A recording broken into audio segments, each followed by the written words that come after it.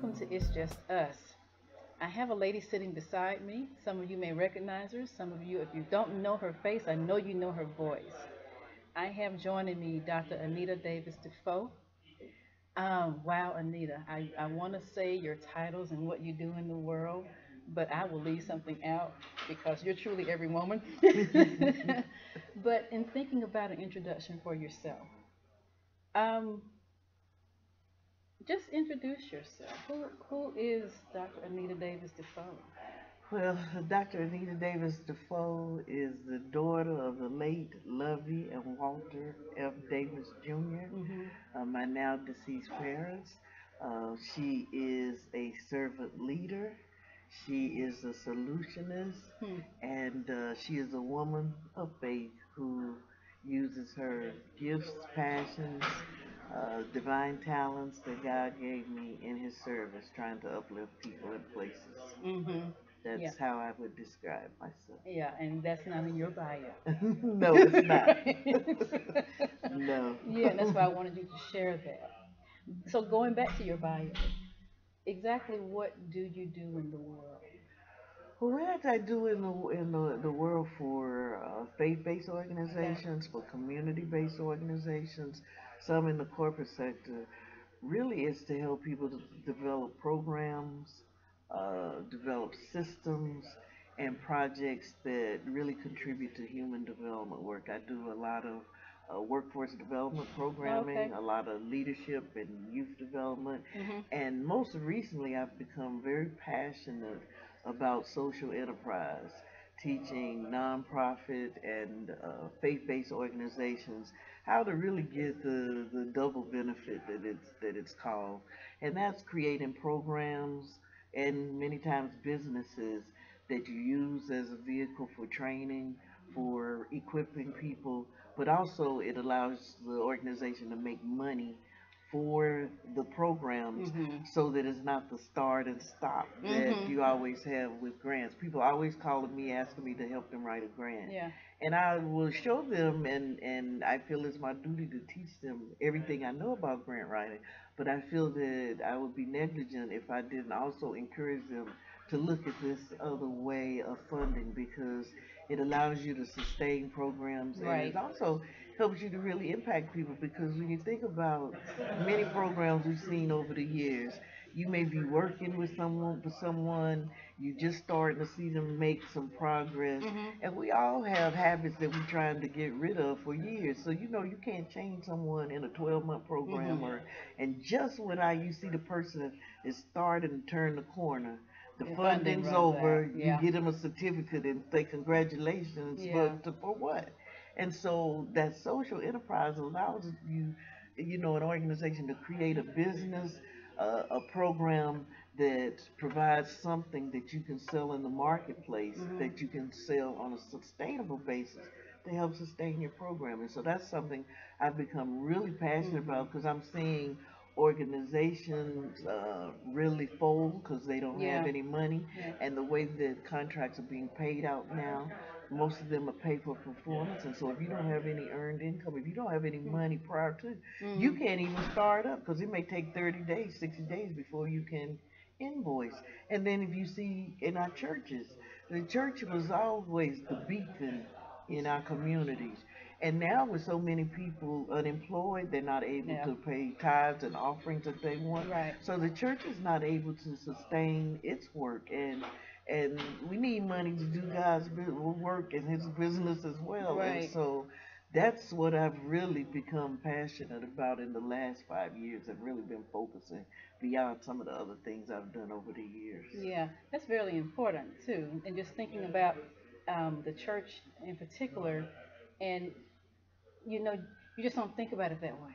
You know, Mhm. you think you go into this place, and I don't know where we thought money was coming from Mhm. because the Mhm. church has always been there, and it's like, no, it takes all of these different avenues and vehicles of bringing, we won't call it income because it's Mhm. not Mhm. income, Mhm. but bringing in resources and funding, if you will, to sustain just that ground level of the church or the ground level of that nonprofit for them to build upon, because you can get so much more work done Mhm. when you don't Mhm. have that money conversation hanging over your head. Mhm. The money Mhm. conversation is going to be over your head, Mhm. but it doesn't have to be hanging over your head. Mhm. Mhm. Yeah. Mhm. Exactly.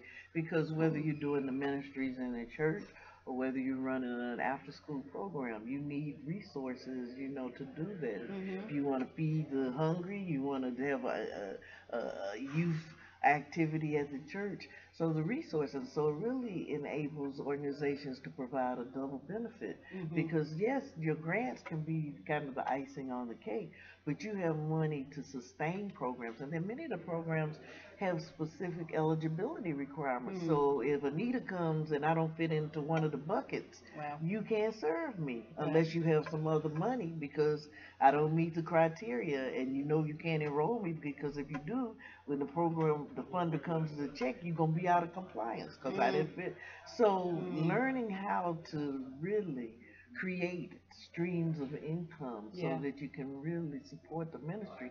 That enables the organization to be more impactful, and you can Right. help more people. And so that is something that has been put in my heart and spirit for the last few years, that I've just been really pushing Mhm. social enterprise. People were looking at me like I was crazy in the grant writing class because some of them like, "When she come about starting a business, we don't have no money, or we can't do this. I Hmm. just want to write a grant." Mhm. But now more and more people are coming back to me and saying, "I see what you're saying," and I've given them, some models to look at.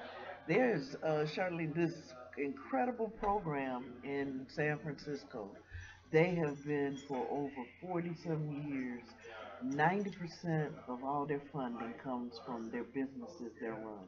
And guess Hmm. who runs the businesses? Ex offenders and former substance abusers. Wow. They have a moving company. Mhm. They have a restaurant. They have a bookbinding. They have upholstery. They have Christmas decorations. Mhm. Um, it is in San Francisco, and I had an opportunity to go there to look at their model and even do some work. And it was an amazing feeling that day when I was there, that me and one of the workers, and he had just been promoted because they're very much on each one, teach Uh one. huh. Um, he had moved up to he would make the soups of the day, so I had worked with him in the kitchen Yeah. to make the soup that was sold in their restaurant. And if Mhm. you have this, they have this lovely restaurant. Nobody gets paid, but and they're all people that have in the world consider barriers, but you see how they've been working and they're running these businesses. So I Yeah. know it can be done. That's interesting. Hmm. Wow, that's good stuff. So, did you actually have a personal experience yourself where you were in the thick of this thing that needed the social enterprise concept, or did you just learn that by doing and working with others around Well, it's been both. It's been over the last 10 years seeing nonprofit and faith organizations struggling to really do their work you? Mhm. on the level that they want. And then running a nonprofit in the Virgin Islands. Mhm. And we were about 80% grant funded. So we were always either writing a grant or Yeah. looking for a Yeah. grant. And I started to see it then. And then, just looking at the trends and seeing the research, and I'd say I'm an information junkie, so I'm always looking to see what and reading. Yeah. And the trends kept saying there's a fourth sector coming. That Mm. if organizations are going to make it, they really need to embrace and look in, to social That fourth entrepreneur. sector. Yeah, Mhm. because and it's a growing movement. There's more colleges starting to offer degrees and programs in them. People can even take classes. I took a couple classes online through this program, which is a social enterprise itself, called Coursera. Have you heard of Mm-mm. Coursera? Has 100 and I think it's about 110 universities and colleges globally Mhm. that are on this platform, and you can take any class free. I've took a I took a Wow. social entrepreneurship class from Copenhagen Business School. Mhm. I took another one, University of Pennsylvania, Mhm. a social enterprise. And if you go on that site, you see all kinds of classes. And then for people who are trying to build their resume, they can do something called getting a a certificate that is a valid certificate Mhm. that they take your picture so that they have your identity and so that they can say it's you doing the work. They even have you to do something where they record your keystrokes so that they know that it's you on the computer. I'm telling you. And then Wow. again, you get this, this valid certificate that somebody could use, in their career if they're looking for a job or Yeah. they're looking, but all Wow. kinds of, and they created this enterprise because they feel that It is that and important. that education should be free. Yeah.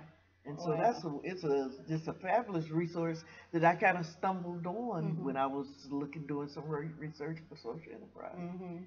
And that's Mhm. how so many things happen. Just get it, like you said earlier, that you just like you're information junkie. You Mhm. dig, you look, you dig, you look, and then you stumble across something. Mhm. But for that to be offered and for it to be free Mhm. means that there is definitely a need for people to get this Mhm. information and do Mhm. something with it because we have too many unstable things in the organizations in the world that we need their stability. Mhm. We Mhm. really need them to be Mhm. stable in order Mhm. to help people and to empower people. But if you don't have that funding, and it's got to come from multiple streams, Exactly.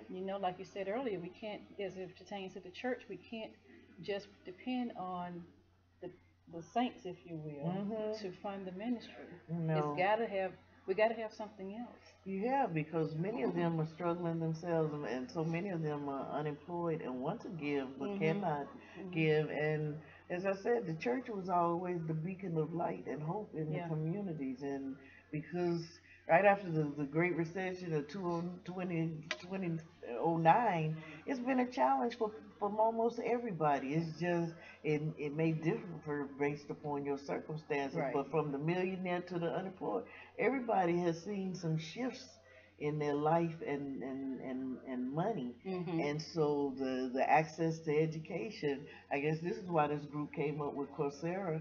There's another one called edX. Their classes are free. And so you can take very quality classes on Coursera. Like I said, University of Pennsylvania is on there, Duke is on there, UNC Chapel Hill is on there. You name it. Mhm. These colleges, they have certain classes and a range of topics Mhm. that they offer. When I was in my social enterprise class, there was some 20, 30,000 of us in the class. They call them MOOCs, Wow. massive online courses, they call them. Okay.